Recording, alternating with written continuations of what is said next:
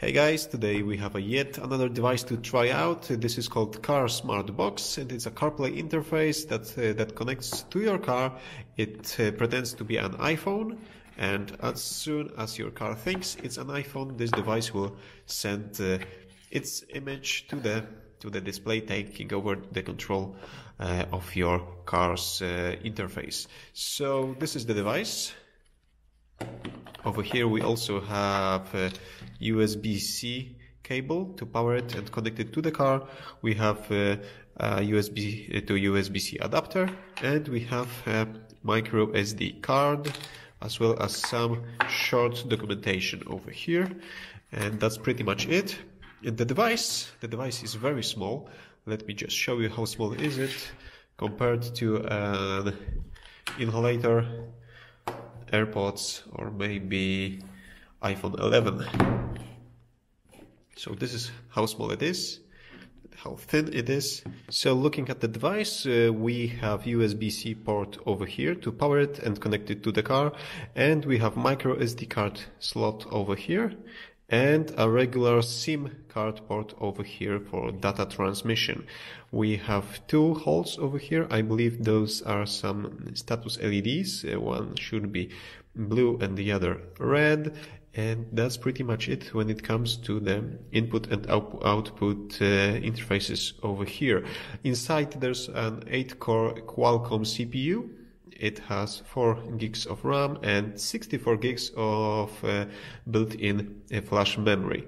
There's also a GPS receiver over here, so your car does not need to be equipped with GPS if you want to use Google Maps. And there's a Bluetooth inside, of course. In fact, 2 Bluetooths, one's for wireless communication with your phone, for wireless CarPlay, or one wireless AndroidAuto, and the other one to connect to some other devices like keyboards or MIB2 dongles. And there's also Wi-Fi inside.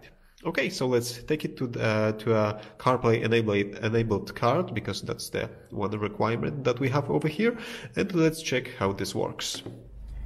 And in-car installation is very easy. All you need to do, just turn on the car, connect one end to the device and the other one to your car's USB port.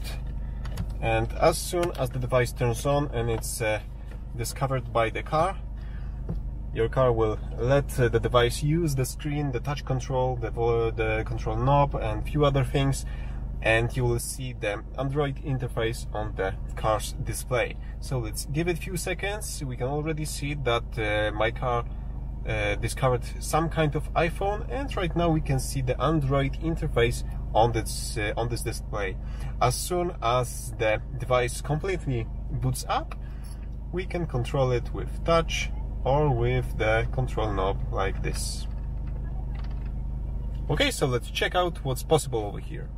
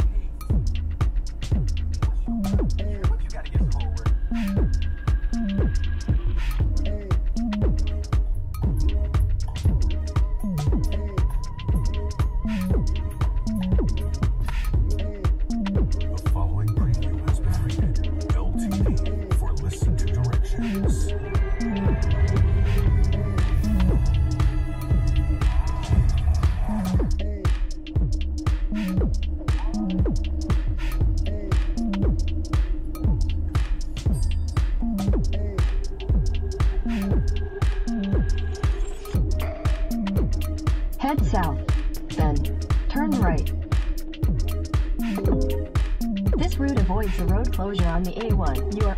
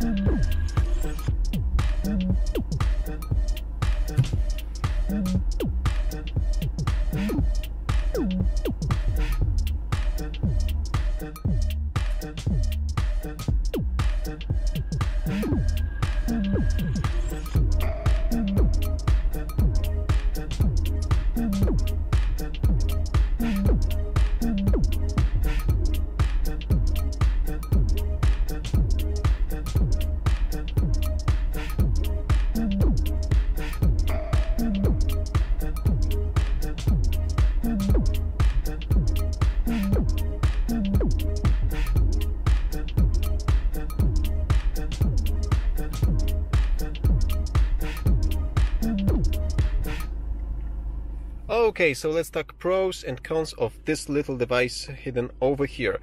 First thing of all, the installation is very easy. I think that we can all agree on that. You just need to plug it into your USB port and it works. It's very small, it fits easily in this compartment. We can even close it if we want to. It works with touch controls as well as control knobs. If you have, for example, Audi with MIB2, where you have only the control knob over here and the screen is not a touch screen. What's else over here? There's wireless CarPlay, which works really well, and I also tried wireless AndroidAuto with this Samsung S10. It connects wirelessly and it works for about 10 seconds and then sadly it disconnects, but I believe this is the fault of the phone. I messed around with it a bit. I made some changes to the firmware and I believe as soon as I go back to default settings over here it will work, but I don't have time for this sadly today to check it out for sure. Also, there's a GPS receiver in it, so if you have a car with CarPlay, but if your car is not equipped with GPS, you will still have GPS guidance over here from the GPS receiver in the unit itself. It works with Bluetooth accessories like keyboards and OBD2 dongles, and also you can listen to normal radio. Right now I'm switching to normal radio and now going back to the CarPlay mode, and we can still hear the radio from the speaker, so you are not limited to have your media playback from the device while you are using it. So for example, you can use Google Maps from this and still listen to your favorite radio station from your traditional radio tuner. And of course you have a lot of pre-installed apps over here, the most popular ones, and if you want something else, of course there's Google Play Store.